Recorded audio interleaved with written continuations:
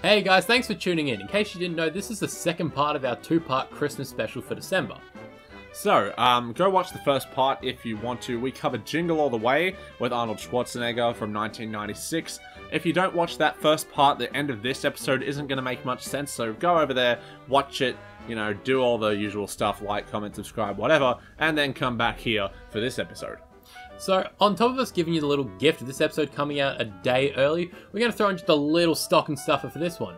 We've decided to cut out the entire title sequence. Welcome back. In this second and final Christmas episode, we'll be covering another Christmas movie that's content is much stranger than you would ever expect from looking at the poster. This film comes to us from the magical year of 2004, which gave us such modern classics like The Incredibles, Mean Girls, and Eternal Sunshine of the Spotless Mind. You know what, Ben? Some people might argue this Tim Allen film beats all three of those films. You might also be able to say you could punch that person square in the nose for having that opinion. Yeah, folks, we're covering a 2004 modern masterpiece, Tim Allen's Christmas with the Kranks. Every year, they would celebrate Christmas together. Merry Christmas! Until the year their daughter Blair left for the holidays. This won't be the same. Then, Luther got a brilliant idea. We skip Christmas. We'll go bask in the Caribbean sun. We skip Christmas. What's up? No Christmas Eve. This jolly holiday film was directed by Joe Roth and stars Tim Allen, Jamie Lee Curtis, Dan Aykroyd, Cheech Marin, and many others. That sounds like a fairly decent cast if you ask me. Ah, yes, but sadly, this cast wasn't able to save this film from the evil that is Christmas critics. It is a term I have just made up this instant. On Rotten Tomatoes, the film has a 5% critic score with a 37% audience score. Over on IMDb, the film sits on a 5.2, and finally on Metacritic it has a 22 out of 100 Metascore and a shockingly high 7.4 out of 10 user score. Ouch, poor Tim Allen. He doesn't deserve this. I think. I suppose we'll find out, hey. Okay, so let's start talking about Christmas with the Kranks.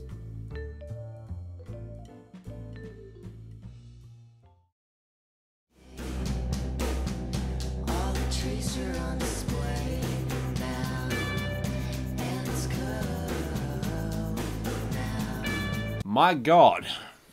Even the opening shot of this film tells us all we need to know about how invested Jamie Lee Curtis and Tim Allen are in their roles. They play married couple Luther and Nora Krank, whose daughter Blair has just gone for a year overseas with the Peace Corps. So she won't be home for Christmas and they don't know what to do without her. I'm so very sad and just upset that she's not going to be home for Christmas and totally won't show up at the end of the film to make everyone happy again. After some arguing over some stupid bullshit to do with white chocolate and yelling at a nice old man in a Santa suit, I really think you need an umbrella! No! You know why I don't want one of your stupid umbrellas? Because I got one! Luther stumbles upon an ad for a luxury cruise that gives him an idea of how the two can spend their holiday season. Okay, are those people really tall, or is that ship really close to the shoreline? That's a really minor detail to focus on, dude. Well, maybe people should learn how to use Photoshop better. After calculating the costs and realizing it would be far cheaper than their regular Christmas expenses, Luther pitches it to Nora over dinner. I would just love to forget about it.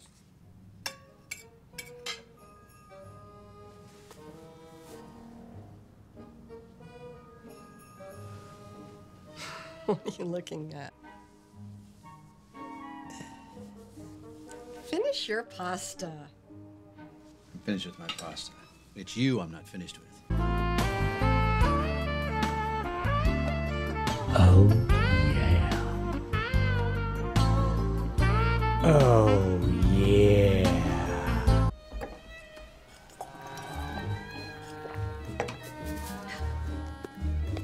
Well, I can't really blame you for wanting to play hide the salami right there on the kitchen table, Nora. After that face they made at you, I'd be jumping on the Tim train right that instant as well. So after some debating, Luther and Nora decide to go on the cruise and skip the Christmas season. They tell the neighborhood because apparently it's everybody's business, and everybody in the neighborhood starts acting extremely strange around them. Strange? Dude, they start acting like some Christmas worshipping cult that will burn anyone at the stake who doesn't celebrate the holiday. Look at this shit. Then why don't you have the party anyway? Because we don't want to, Mary. We're taking a break. 1 year off, no Christmas whatsoever.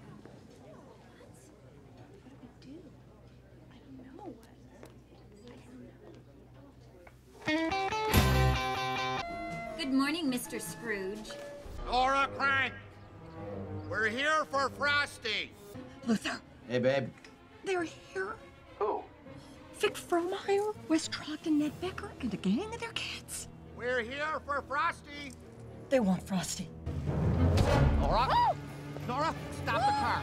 Stop the car! Seriously, do some color and lighting correction, and you could cut a really creepy horror trailer out of this film. Luther, they're here. Who? Vic Frohmeyer, Wes Trogdon, Ned Becker, and a gang of their kids. Nora, Crank! We're here for Frosty!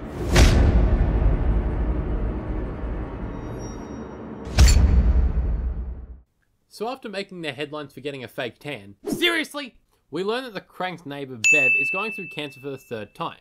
It's a really odd tone shift after seeing the first half an hour of wacky and weird antics, and especially since we just saw Bev's husband Walter in the same scene having an argument with Luther over some petty bullshit.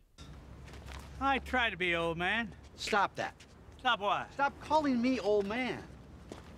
You're like 10 years older than me. Am I? Yeah. Well, prove it. Yeah, the film seems to have a little bit of an issue when it comes to identity, in terms of tone. It's a little messy. Anyway, so after an absolutely unfunny and stupid scene of Luther with Botox in his face... And then, you got all your wrinkles are gone. Luther, people are whispering behind our back. Blair calls home and says she's coming home for Christmas after all. Surprise! And so the Cranks suddenly cancel their vacation plans and begin a mad dash around town to get their famous Christmas Eve party ready in time for her to get home. This includes Nora almost dying for a can of ham.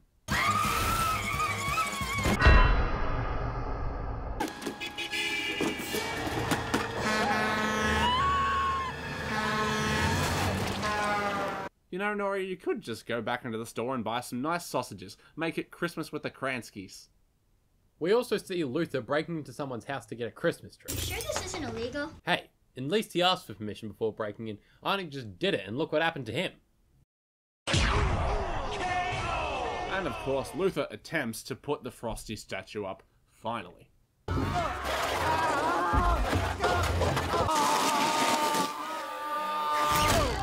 on earth are you doing? Are you okay? Actually, it was a suicide attempt. Trust me, Tim, we're watching the same movie you're in. We don't blame you. So once Luther is helped down, Vic, the guy Dan Aykroyd's playing, rallies the town to come together and help the Cranks set up the party before Blair gets home because she is a beloved community figure. Honestly, the movie from this point starts to pick up a little bit and find its footing. It stops focusing on the goofy comedy and shifts into a heartwarming story about a town coming together to help out their neighbours. It's still not great, but it's more enjoyable than anything that's happened up to this point. Oh my god. Guys, better go to the airport. Why's that? Blair needs a ride home. I don't know if we could do that. Shall I call the chief? We could do that. Yes, because bolding Dan Aykroyd has more power over the police than the actual police chief. Merry Christmas, Luther. Can I help you? Oh, yeah. Oh, I'm sorry. A little bit early. It's cold out there. It is really cold. Well, why don't you go and I'm so enjoy happy yourself? To be here, Luther. Hey, Father Zabriskie, it's so nice to see you again. Thank you. I don't know who he is. He brings ham. I mean, if I'm honest, if someone brought random ham to my house, I'd let them in too. I mean, of course, who wouldn't? Right? Anyway, so while the cops are bringing Blair and her fiancé home, they encounter a guy breaking into a home and arrest him.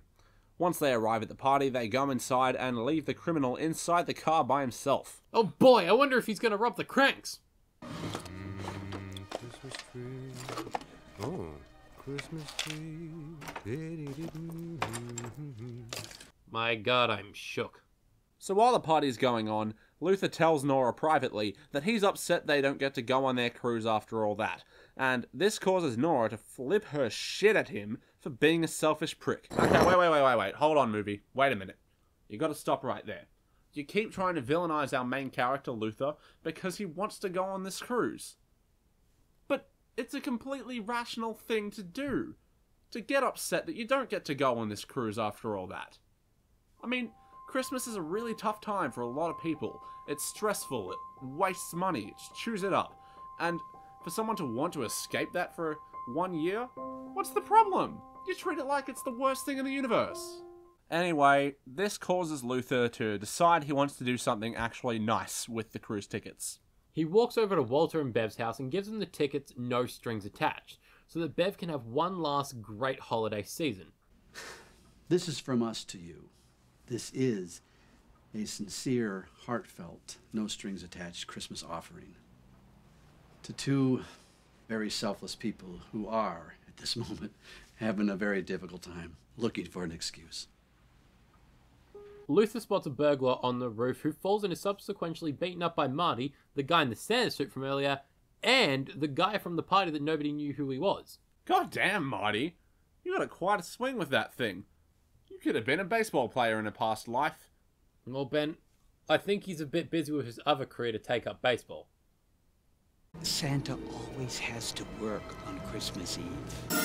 Merry Christmas! He's the real Santa. What the fuck? Okay, so now we've finished this film, and for the final time this year, it is time for the final verdict.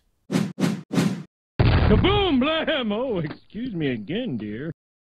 So the first positive for this film is going to be mine, and that's that the third act of this film is mostly pretty good.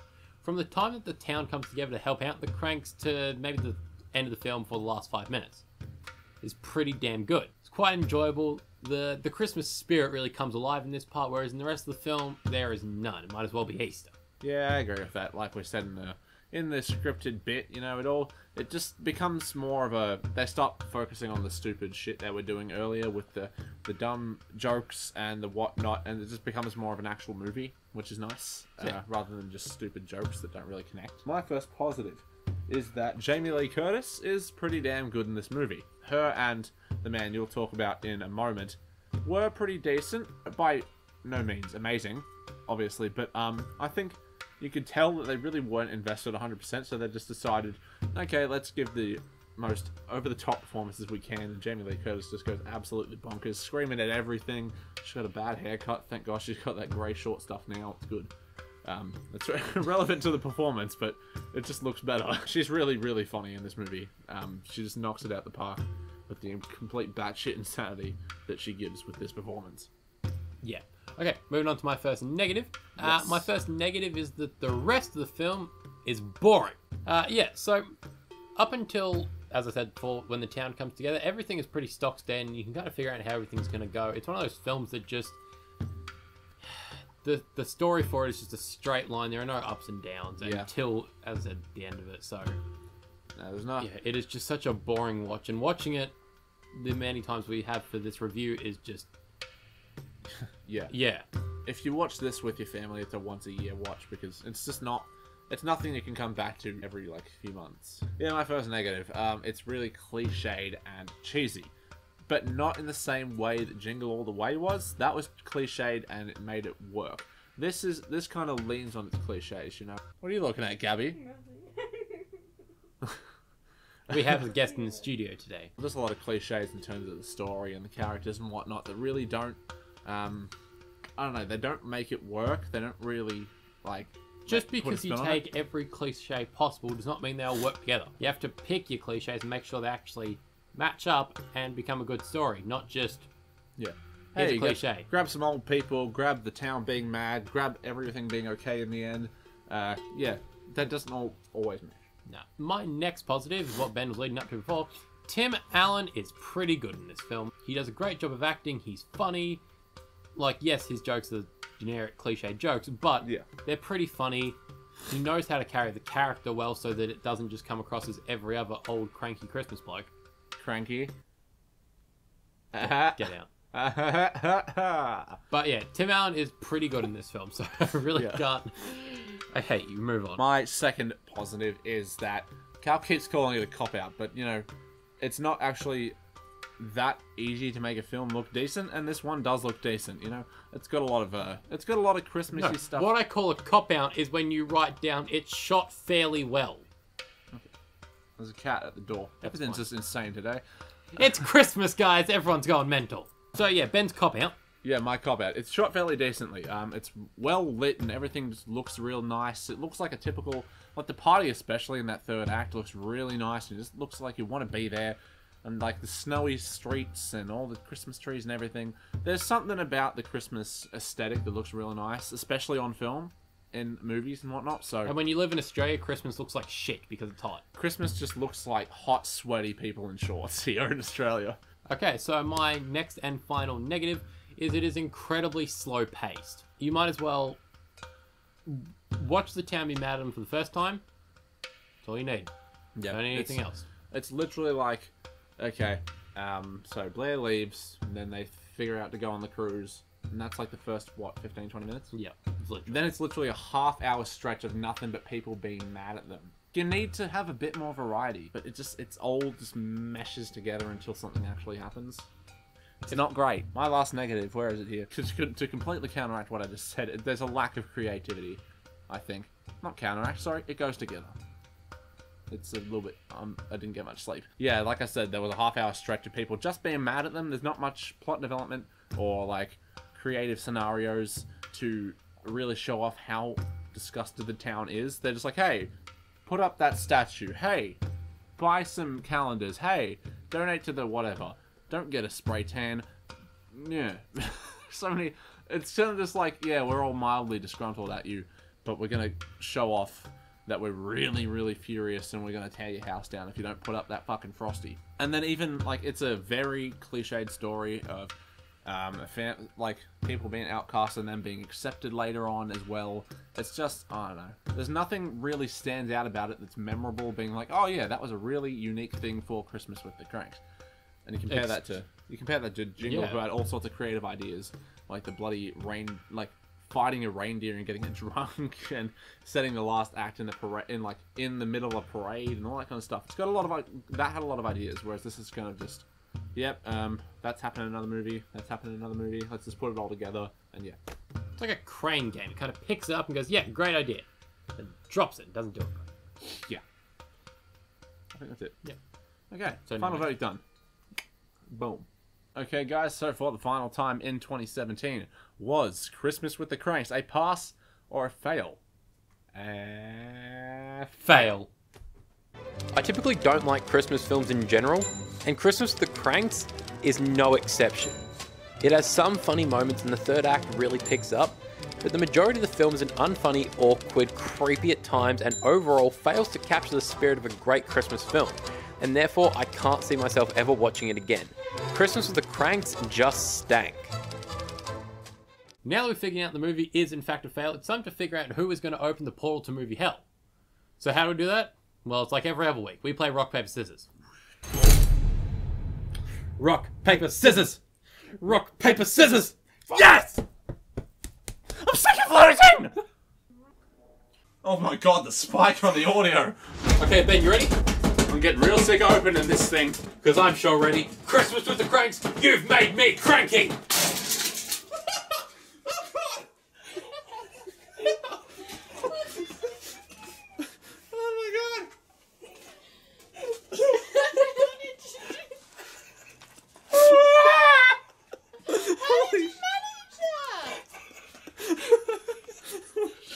Thank you for getting to the end of our December Christmas special. We really hope you've enjoyed it and thought it was a great idea. Obviously, this is going to be the last Second Chance Cinema for 2017, and look, you've had 4 months of us, so let's hope you've enjoyed that 4 months, and next year we'll get a year out of us, so... Hell yeah. Okay, so if you enjoyed the episode, click the like button, please. Leave a comment if you have any positive or negative feedback. We respond to all of it, the very little that we get, but nonetheless, we respond. Subscribe to the channel, obviously, because every subscriber, every view, everything means a hell of a lot to us. Whole lot of a hell of a lot to us. I know how to speak English. And of course, share us with everybody you have ever met in your entire life and ever will meet. So, yeah. Thanks for joining us at Second Chance Cinema. Merry Christmas and a Happy New Year. Nah. Well, that was a really stupid idea. Yeah, I'm sorry. I don't know why I thought You know what? that. In fact, that was such a stupid idea. We're going to take a whole month off just because of it. I think that's a good idea. No, seriously. We'll see you in February. Bye.